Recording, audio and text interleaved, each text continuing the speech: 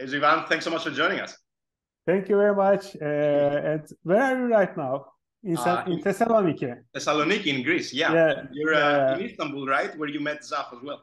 yeah. We met up in Istanbul, and the whole founding team lives in Istanbul, and the rest of the team is living in another cities of Turkey and Europe. So we are a Reboot native company, so the team is working basically from anywhere in the world. Thank you for joining us. Let's kick it off. So, would you like to Thank share you. some information about your background and how Refine got started? Of course, we are three founders, me, Eren, and Omer, and we are working like more than 15 years together. We are like best friends, and we have been part of many big projects in Turkey. We started from some e-commerce business, then we used to manage the largest online dating platform of Turkey. So at one point, our passion for software was so big, so we decided to found a software development house. This was primarily for our own brands, producing for some software products, but we also did some consultancy and external projects for some big enterprises in Turkey, like the big telco companies. So at that time, we started doing some open source projects and science projects. These were basically for the promotion of the company and hiring new talents, because developers especially love to work on open source projects. So this was a very good motivator for hiring people. If you are doing some boring stuff like some enterprise applications, it's always a very good offer to the developer for saying you will also join some OSS projects, and this will good for your own development or educational purposes, and you will see how the community works and whatever. And this method really worked, and our software house was one of the popular ones in Istanbul that time. So at one point, our side projects started to become somehow popular around the community. Our team had a front-end focus, and they were especially fluent on the React side. So our first developments, our first projects were some React boilerplates,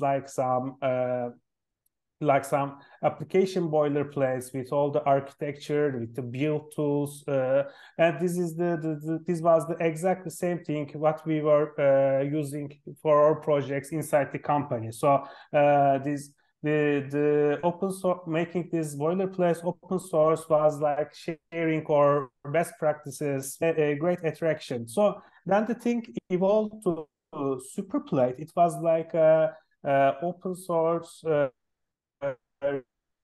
React project creation wizard. I can say it was a CLI tool, it was a developer tool. This time we wouldn't offering a rigid boilerplate in which the whole parts are fixed. This time we made it in a wizard style, so the developer can choose the technologies and the technology stack they prefer. So for example, you start with a React project, and the Superplate wizard asks you if you are doing a create React app, or you would go for Next.js or the Remix. Then next question is which router you want to use. So we, in a question and answer style, in the end, Superplate creates your React boilerplate, your starting points, and all the technologies were offered like options. So this was the first time we had a great traction in an open source tool. It was featured on Product Hunt.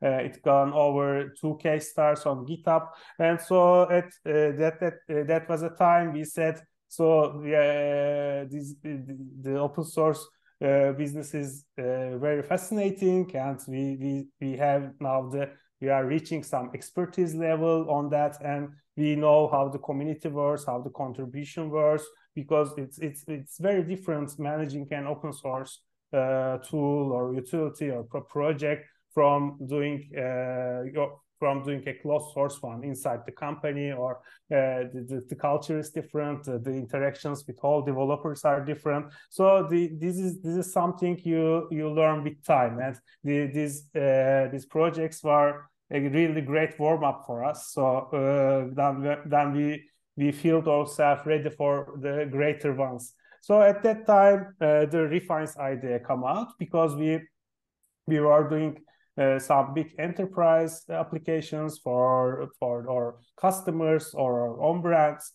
and there was always this problem. In the project, you develop the public-facing parts like the mobile applications, the web application, etc. And after that, the project is never finished. You still have the things you don't see on the top of the iceberg. There are some tools, some internal tools to use inside the organization, like admin panels, CMS tools, dashboards, internal tools, etc. And it took some tremendous time of developer resources and energy every time. So it's these CRUD-heavy applications, which have many different screens, many of forms, tables, models, are the specific examples for an admin panel. And on enterprise level, it's always very, very boring for the developers to start and cope with that type of project. So we were always facing the fact that we need some developer resource on that side of the projects, and we started to look for some alternatives like no-code and low-code tools available in the market. These many of the times they don't fit some real life situations. If the projects are larger scale, if you are working with big teams, because you always need some you need speed, but in the same time you always need some type of flexibility, because you have to customize the styling and design. You should add your own business logic. You have to tweak the different aspects of the project, and so the developers want 100% control on their CRUD projects if they are especially developing large-scale enterprise applications. So they don't tend to prefer the existing solutions, which are very rigid, and they couldn't customize and extend. So Refine was thought as a niche in that sense. It's a tool. It's a tool for larger, serious teams developing enterprise applications, but not happy with the other solutions allowing them. So we had an innovation on that point. We designed Refine in a very different applications from the competing products. Refine was headless. I mean here headless on the front end. And we all separated the logic for these CRUD operations, like the fetching data from the network, from the backend services, the state management, all the logic on the forms and tables, like sorting, filtering, pagination, etc. We separated them from the whole UI logic, so we don't give some pre-made components to the users.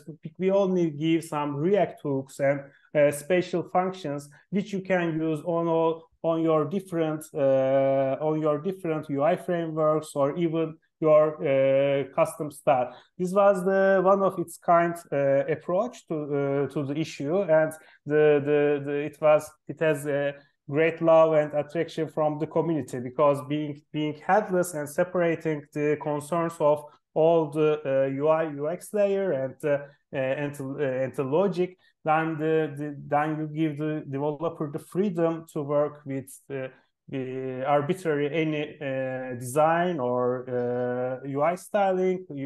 They can use their favorite UI libraries or frameworks. So it found a sweet spot between speed and flexibility, and so the Refine become some of the most popular Refine React frameworks for some CRUD applications and enterprise applications. With Refine, how many times did you launch, and what did those look like? So in 2021, on September, we did the first public launch of Refine. At first we just made our internal repo public and made some announcements to friends and to the community. We already had some very strong bonds in Turkey with the Turkish developers and the community and the people. So they also supported us and tried the product and give stars. They made me heard in the social media. So we made a good head start in the first days. Then after a couple of months, we got the first product and launch. If I remember correctly, Refine was the third on that day or second, and so it still gave a great boost to some community metrics like the GitHub stars and the users, but it was like a snowball effect. So the whole events come together, and it creates at some point it starts to create a real traction which you can see and get excited. This was the beginning, and we had a successful fundraising on May. And after that, things got very much accelerated. So from that point, Refine was not a side project anymore. We dropped all other businesses and we gave whole 100% focus of 3 developers to the Refine project. We incorporated in USA, Delaware, and we moved all the team and all the IPs to the new company. And it was just the starting of a new era, because if you are able to give your whole focus to a project together as a team and not interrupted for other tasks and businesses, the real synergy becomes to accumulate. And this was the case for us, because on our whole metrics we can see that after May our marketing pipeline started to work, and the GitHub stars numbers and other community metrics have exploded. We started to measure the active users and other telemetry data, and we saw a great sustained growth in the last quarter of the last year. After you did your product hunt launch and started getting much more usage, and of course after your funding too last May, what did it look like for those first contributors to start getting involved, and how have you been navigating this? From it was internal originally, you open sourced it, but all of a sudden people probably came in saying, "Hey, let's do this, let's do that." So how have you managed that process? What did it look like? We had a very good advantage with contributors and community support in the open source terms. Refine core is a very lean library, so the core component is for the basic Refine functionality plus the headless option, and many of the extended features of Refine is given as external packages. So if you need some external connectors for connecting to Strapi, Airtable, Sura-like backends, or if you need some ready-made connectors for popular UI frameworks like the Material UI, the Ant Design, Chakra, or Mantine, we have a very big set of external packages for that. So it's like in a plugin style, and starting to contributing for other developers other than the core team is very easy in that sense. They have a limited scope for their own developments. They are not forced to learn all the core structure and contribute to Refine core. but they can easily develop some community packages for different backend connections, different UI framework bridges, and many of the other functionalities which extends the Refine.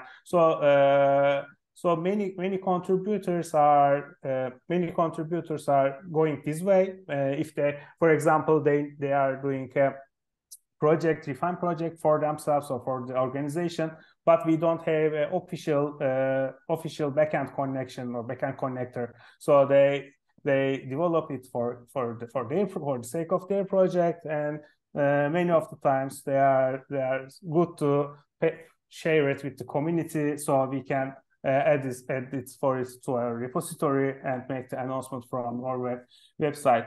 And it's not only the coding or the support from developers. Many of the contributors are working on our documentation pages, correcting our mistakes. They make translations. Outside the developers, also we have many great contributions to the project in that sense. That all sounds excellent. And thank you. Being an open source project, how do you approach monetization? Yeah, I think this is the biggest and most challenging questions to open source co-founder, because in your journey you are asked this question a million times. Yeah, if you are doing your fundraising interviews, if you met VCs, if you met some angel investors, everyone is eager to know, okay, let's say, okay, this is a great success, this is a great traction, and what will be the next part of the story? How will become a self-sustained company behind this project? So the answer was relatively easy for us, because we started Refine as an open core business model, and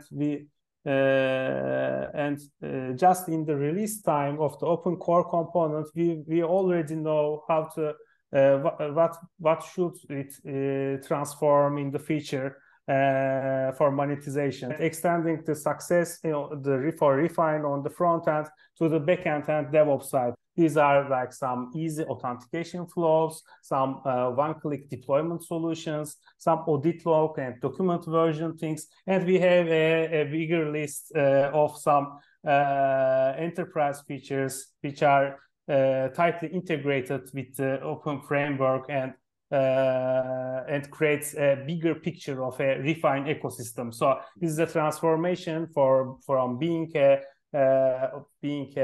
open source open core framework to a larger platform of some cloud tools, some connectors, some other components, and this will transform to a de facto development environment for the bigger teams, for enterprise applications on the front end side. So this was the vision from the beginning, and we have already started with our cloud features. We extended, or we grew our team now up to 10 people, and some of people on the team are focused on the core development part, and some of others are working on the cloud options. And the plans are on this year, we will feature by feature, we are going to release our products, and this will be the part of the product which will monetize the company and make it live to forever. This is very interesting. I find it very interesting. You're going to move from being a framework to being a platform and cover the ends of it. Yeah. And a lot of it comes from enterprises using Refine, asking for some new things. And you already mentioned how you hired more people, grew the team to 10. I'm curious to ask, were those people early contributors? Was it maybe part of the interview process to ask them to contribute to Refine first? Curious what the process looks like. Yeah, of course. The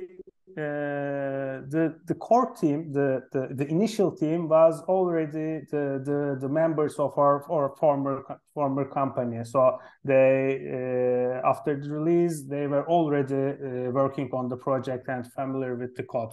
So some of our friends, which were some former colleagues and early contributors of Refine, were at that time working on other companies in Europe, and they're working remotely for US projects. And after we founded Refine, we had called them back. So we said, come on, we have a very exciting project. You used to be a member of this team, and maybe it's again the time to get together and collaborate on that one. And they were very positive, and our 3 team members left their new jobs and come back for Refine and joined the team. These were old friends.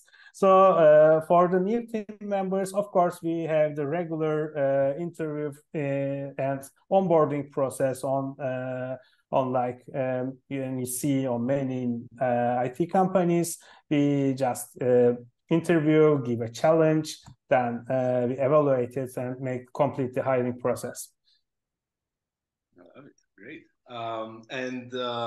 So you already said that the biggest challenge was the monetization part. But you know, the rest of your career was, you know, building closer software, now building open source and being an open core company. Anything else that has been a real challenge for you? Curious to hear, you know, because we usually talk about the good things, but we want to stress. Of course. The biggest gain from an open source project is you see the instant feedback of developers and communities. So you know surely if there's a community product fit, if your product has some real use cases because you get the feedback from the social media, you see them on Discord, on your GitHub issues. So you talk with people, they run your code, they use your framework and start to build something. This is both exciting and this is a great feedback. They give you ideas, you can build your roadmap, and I think this is the best part of the open source development. But at the same time, it is still very challenging because you see the people, you see some projects is built with your technology, but they are not your users or customers. They are just some developers discovered your tool somewhere in the web. They liked it and they started to use you. You can't send some cold emails to them. You can't use their their work on somewhere else. You can go and try to sell something to them. These are just developers like you. These are not customers in that sense. So this is one of the biggest challenging on the open source side. If you are trying to build a company out of it, and at some point if you have some commercialization plans, this is not like a SaaS business. You have a funnel, or people are onboarded, you offer them some other packages, then the life cycle of the user start. It's a very different, and it was very surprising to us being in that type of situation. Sometimes you see from your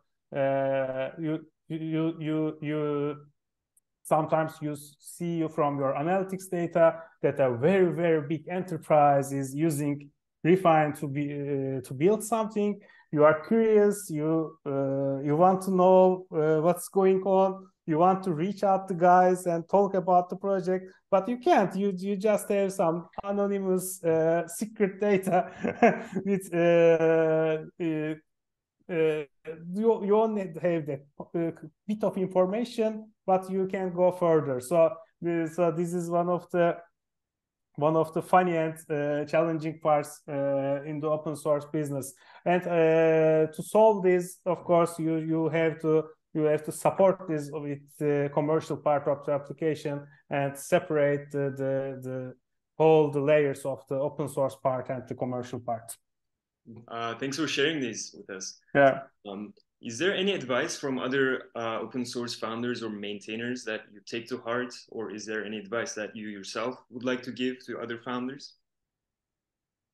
Let me think.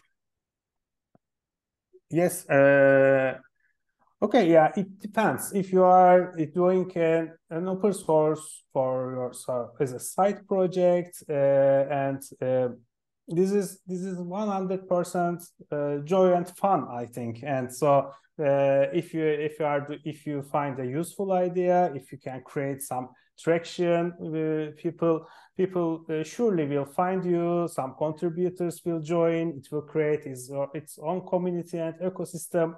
And I think it's fully full of the joy of development.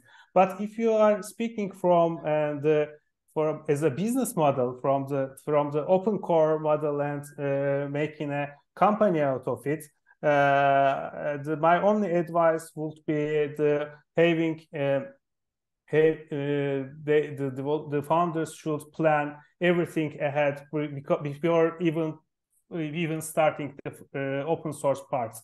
They should have a complete plan for which projects they are going to do, which parts will be the open source part, after that which will be the monetization model, and they should think about the fundraising process, and they should make plans for their fundraising round, so they can find the funding for the project. This turns out to be a much bigger picture and needs more detailed planning. So for starting a business with an open core model, it's not enough to make a successful open source component. It has many things to think, and it will be much easier, a lifesaver for the developers if they can do all the planning before they start their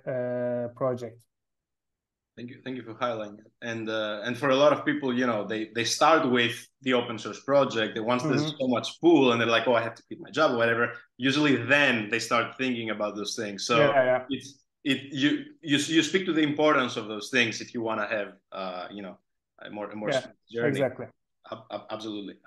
And right now, what would you say the next milestone is for Refine?